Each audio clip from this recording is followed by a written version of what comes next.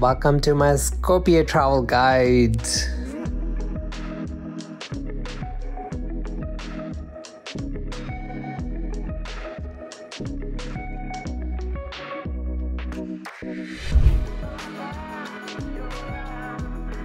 It's a great city to come explore. It's cheap, it's great value for money.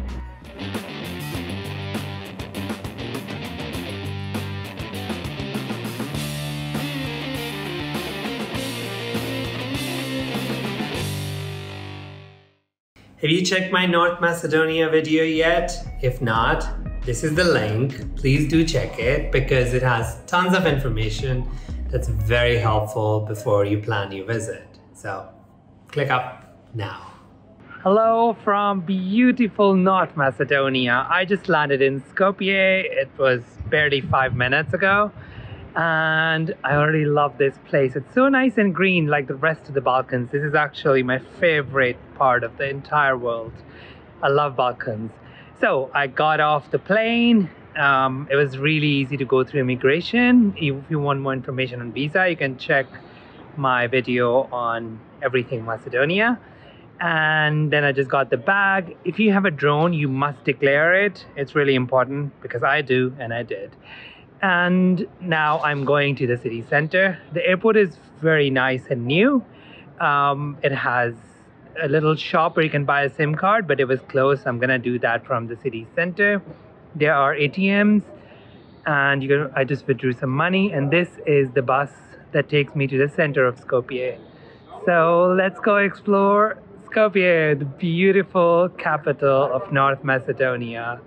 I've heard it's a bit over the top with the statues, so I'm really excited already. Let's go.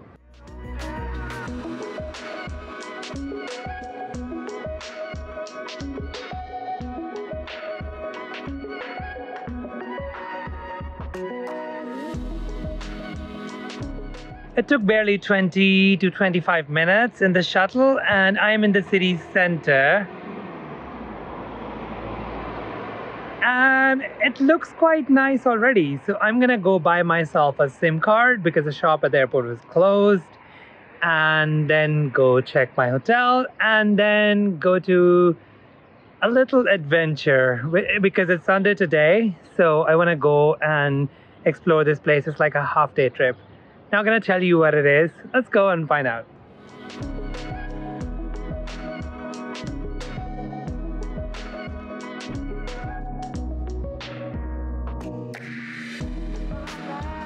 I stayed in the luxury Skopje apartments, which were amazing, especially the view I got was spectacular. And a massive thank you to Yvonne for being so amazing and helpful.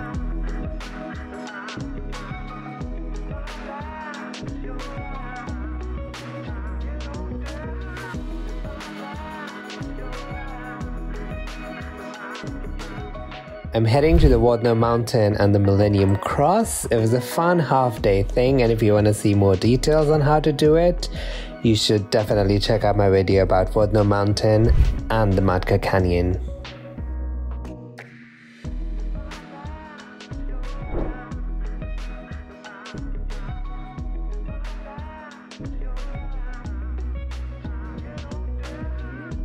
It was an interesting day.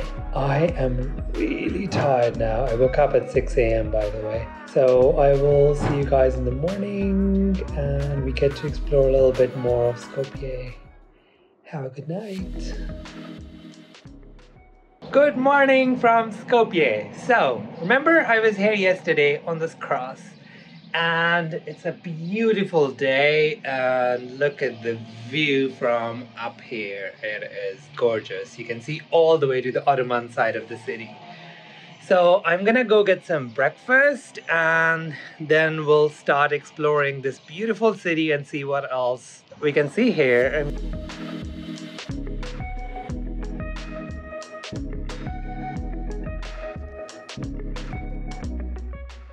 So it turns out that Skopje is not a city for breakfast because all the restaurants told me that the kitchens open at 10 o'clock. Who eats breakfast at 10 o'clock on a working day? Who? So I'm gonna go get something from the bakery and start the tour then.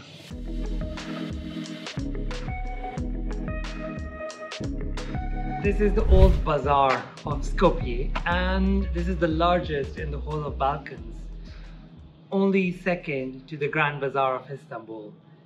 While this was not the most populated city, Skopje actually gathered a big bazaar and some caravanserai because it was at the crossroads and people from different directions used to come and stay here. There are even pictures of people staying here with their camels. So it's quite interesting, a great thing to walk around. And I'm gonna show you something interesting which I've never seen before. Let's go.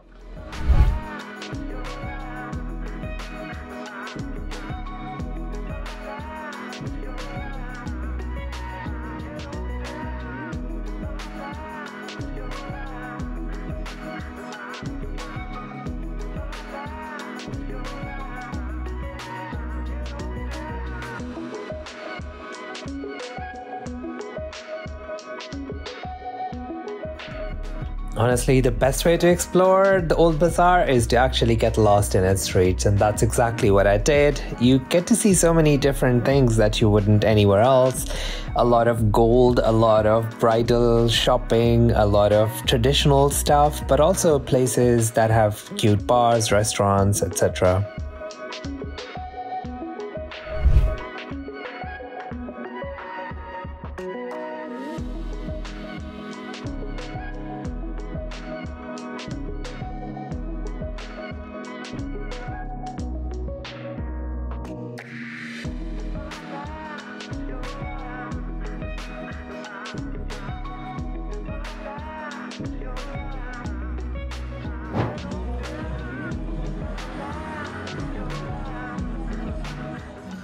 There are two hammams in Skopje. This is one of them. But they're not functioning hammams. They're actually exhibition spaces for art now.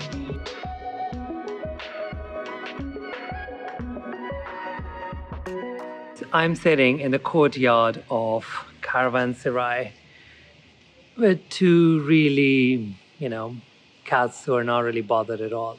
So, this is part of the Old Bazaar, and since there were, a lot of movement from around the place, this was sort of the motel in older times. So caravanserais were used to, people would come here, they would park their donkey, their horse, their camel, whatever have you, and then they would just store their goods on the lower floor, and then upper floor was used to house the people.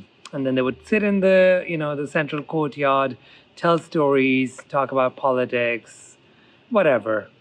And remember, I told you a little bit about the tolerance in the society here.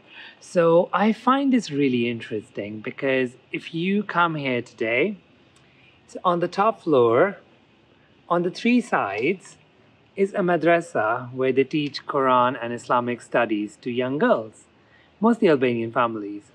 But on the fourth side, this is a nightclub, and it's actually quite a few nights where it's actually a gay and lesbian nightclub. So I like how they make it work here. It's so nice. I mean, it's a contradiction, but it's an amazing one.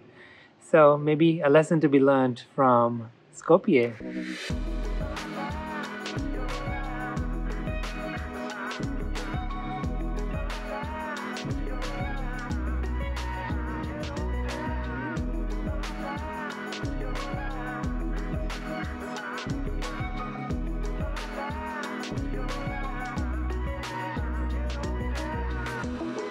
This is the second hammam that I was referring to earlier, and this is in the beginning of the Old Bazaar area when you come from the stone bridge. Now, I find this really interesting because this obviously was built during the Ottoman Turkish era, and then you have two other buildings in the same space. This is the National Philharmonic Orchestra, and this is the Brutalist National Opera and Ballet. And these three buildings together create such an interesting space. Skopje keeps impressing. This is really interesting.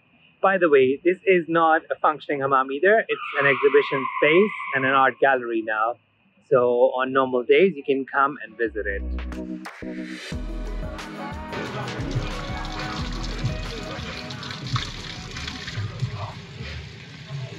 You can totally drink tap water in Skopje and most of Macedonia. No need to buy any bottled water.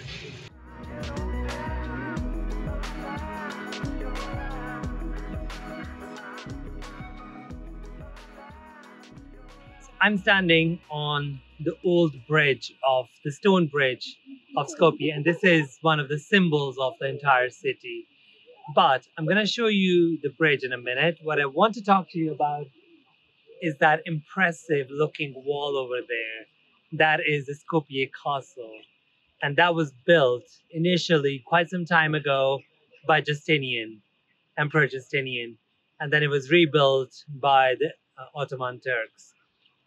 Sadly, there was an earthquake in 1963 that was of magnitude 9, and that destroyed most of Skopje. That also included pretty much every standing building inside the castle. So while it is going through some archaeological research, there's no proper buildings inside. Yes, you can go for a stroll, but that's pretty much it. Don't expect a lot.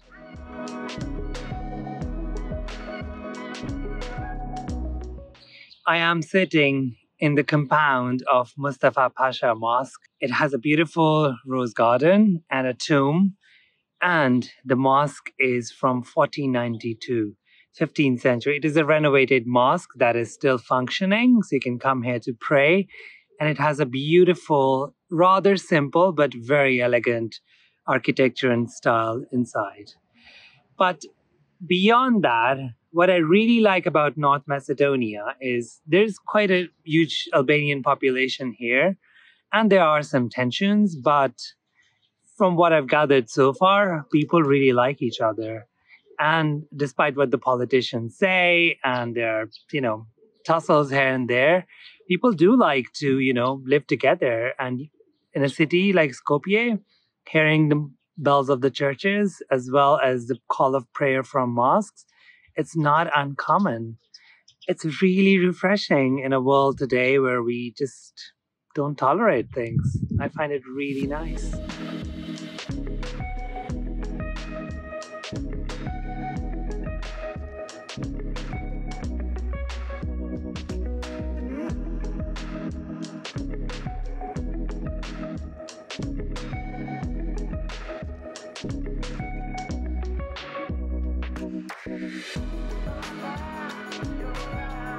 So let me tell you a little bit about Skopje. Yes, it's the capital of North Macedonia, and it is the largest city. Actually, half of the country's population lives in Skopje. It's only 2 million people, and Skopje has more than 1 million. So interesting, eh? It's a great city to come explore. It's cheap. It's great value for money. It's tons to do around. It's great to explore. There are tons and tons and tons of statues larger than life in all directions. There are bridges, some really quirky things. If you don't trust me, I'm gonna show you some of them. So let's start with the first one.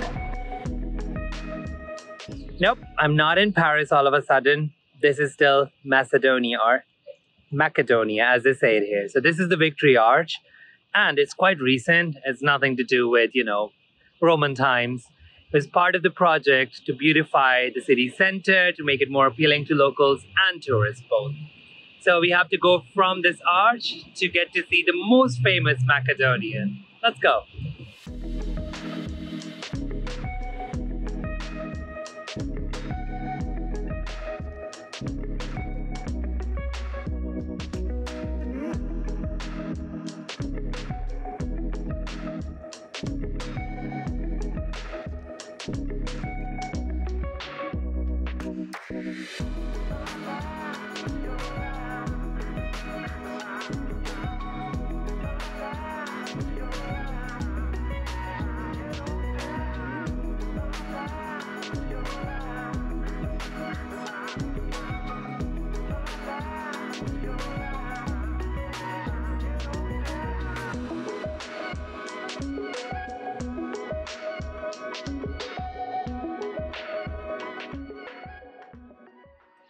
I am in Macedonia Square and this place is huge.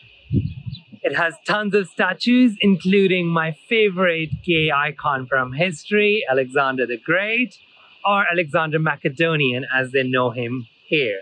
Was he Macedonian? Yes. Was he from here? No. The current North Macedonia is not the entire area of the Macedonian Empire.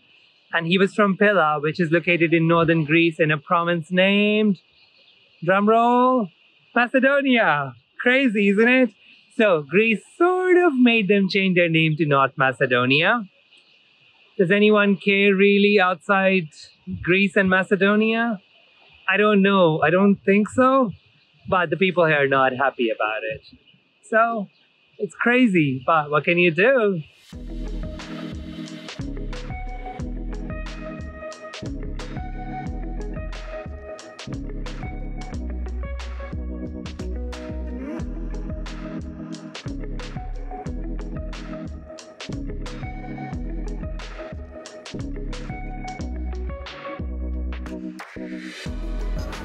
Equally gorgeous and very lively at night.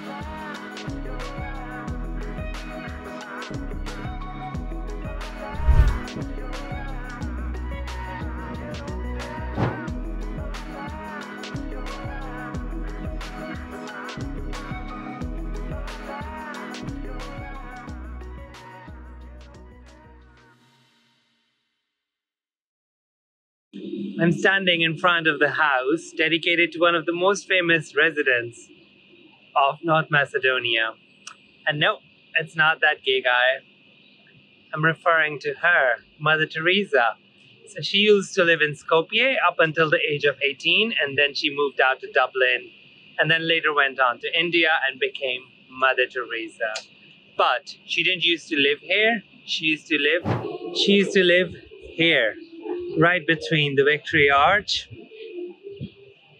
and Macedonia Square. Obviously, none of this was here, and the area was rearranged during the socialist period. And she came back once to plant this tree in the memory of her family.